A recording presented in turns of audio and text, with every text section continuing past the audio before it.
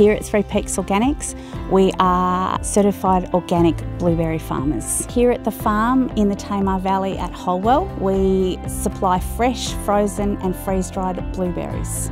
We bought the farm over 10 years ago, but we've only been seriously farming it for the last 5 years. Diversification for us has been a must, with prices of blueberries going up and down as much as they do. So we've dabbled in the frozen and then gone into the freeze-dried. Our markets are in Tasmania, the mainland, and we've just ventured in the last 12 months to overseas as well.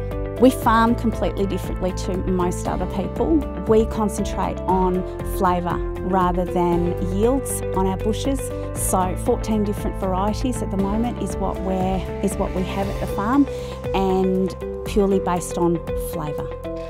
The Tasmanian market we manage ourselves, but the mainland market is done through wholesalers. Our wholesalers found us, and it was more through word of mouth about the actual berries themselves.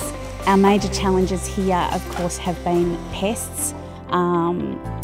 That's why we have the infrastructure that we've now got in place, the fences and the nets, those sorts of things. Pests and diseases is definitely an issue for us. The other challenge has been going from mainstream selling to organic selling, which a lot of people think is easy, but it's not always easy to convert over to organics. To other people that are considering organics, really check your markets out first. Make sure you know what you're selling and what your difference is in comparison to everybody else, and ensure that the amount that you're growing, you're actually going to be able to sell. The challenge of putting in infrastructure and working out which way the business has needed to go, we were at the crossroads with all of that, and I managed to get a Sprout Scholarship, which really helped us to have the farm where it is today. They were able to pull us apart completely and then to help us put ourselves back together again. Definitely can't hide yourself away in isolation.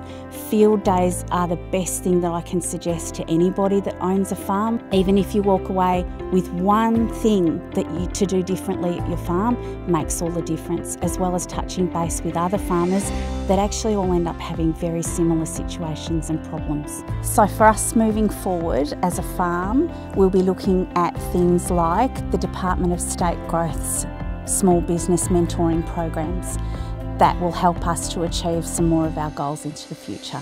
We've come an awful long way in the last 5 to 10 years. I'm not the same person, the farm's not the same farm, and without people like Sprout AgriGrowth that have very kindly given us a low interest loan, without that, in order to be able to fix our infrastructure and to give us the confidence to keep going, I think we would have packed it in and moved back to the mainland.